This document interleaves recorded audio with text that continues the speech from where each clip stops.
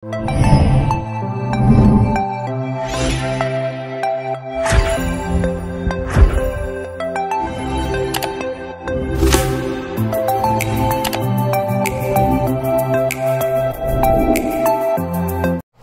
guys! Welcome to my channel! So for today's video, I'll be doing the unboxing of the newest iPhone 12 Pro Max. So yeah, I just recently got it and I'm really excited to share it to everyone.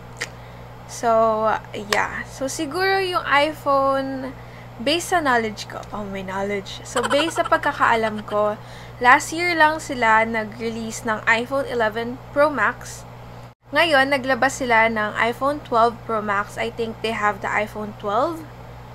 I think iPhone 12, iPhone 12 Pro, if I'm not mistaken. iPhone 12 mini, and now it's the Pro Max. And na-late yung pag-release nila ngayon ng Pro Max kasi inuna nila yung 12 Pro, 12 mini, and yung 12 ata. So, ayun. And now, I'm gonna do an unboxing. I hope that, yun, magustuhan nyo yung video ko for today kasi yeah, content ko today is unboxing, guys. Okay. So, yeah, without further ado, please like, share, and subscribe to my YouTube channel. Please click the notification bell so you'll be notified every time I'll post a video. So, yeah. And also, guys, hindi pa siya available here sa Philippines, pero may ibang shop na nakakakuha na ng stock from out of the country or sa ibang bansa, and dun ko nabili yung sa akin. So, yeah. So, here it is. Here's the iPhone 12. Oh, hindi. Plastic to. Ziploc. So, nabili ko yung akin sa DG Gadgets. So, I'm gonna link down below so kung saan ko siya nabili and what's their IG, so you can check out if gusto nyo man din bumili katulad sa akin. So, yan. Meron siyang Ziploc here.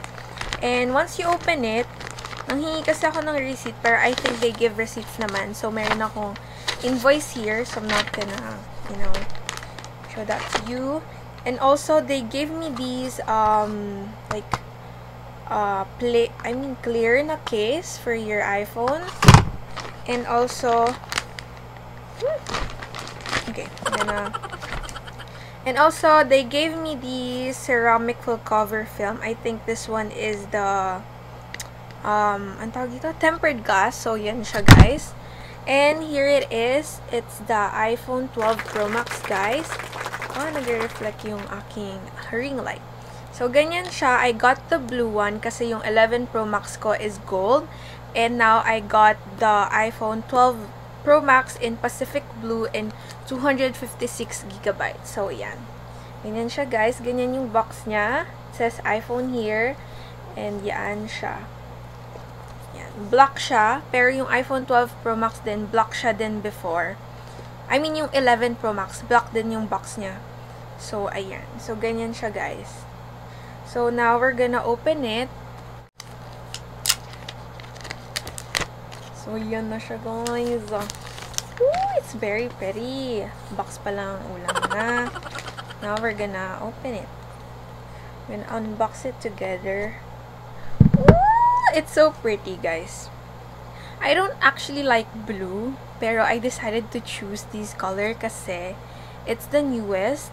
So, here it is. It's the Pacific Blue na iPhone 12 Pro Max.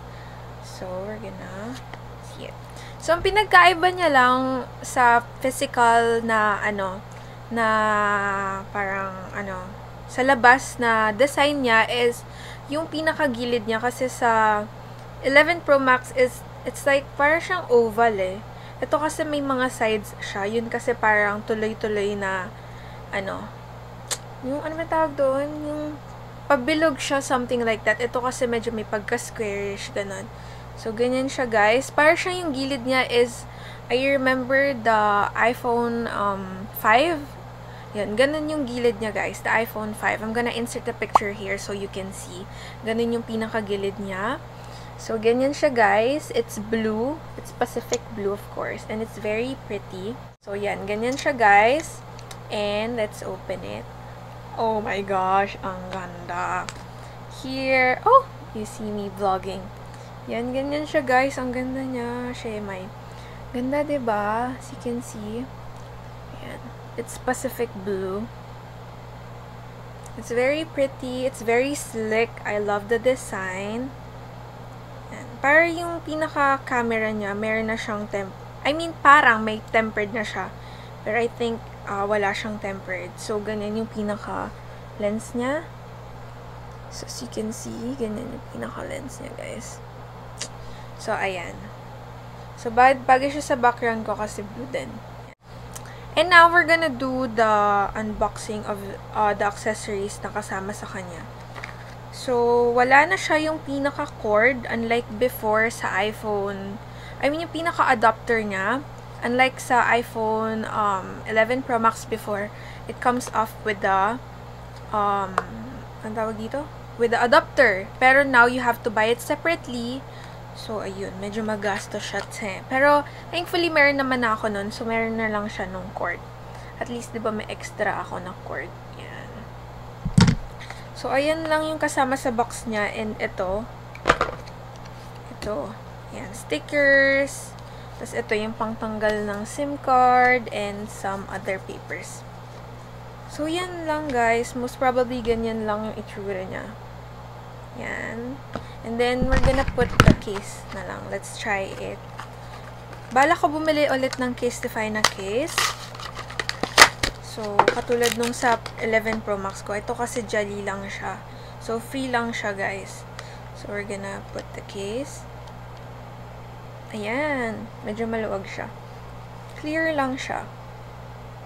Ayan. It's very pretty, as you can see. So, ayun guys. I'm gonna link down below na lang where did I get this one.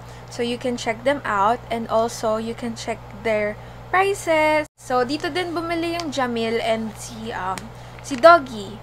Ayun. Si Doggy dito siya bumili. So, yeah guys. So, yun lang. Gusto ko lang short video lang siya. Pinakita ko lang siya sa inyo. And also, yung ideas ko. May ideas ba? Parang wala naman.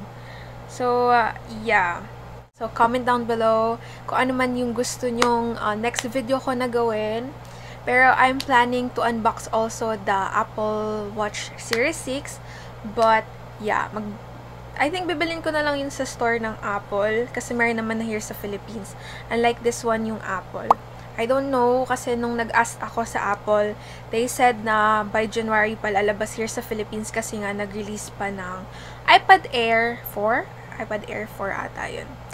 Thank you for watching. Have a nice day and God bless us all. Thank you. Bye!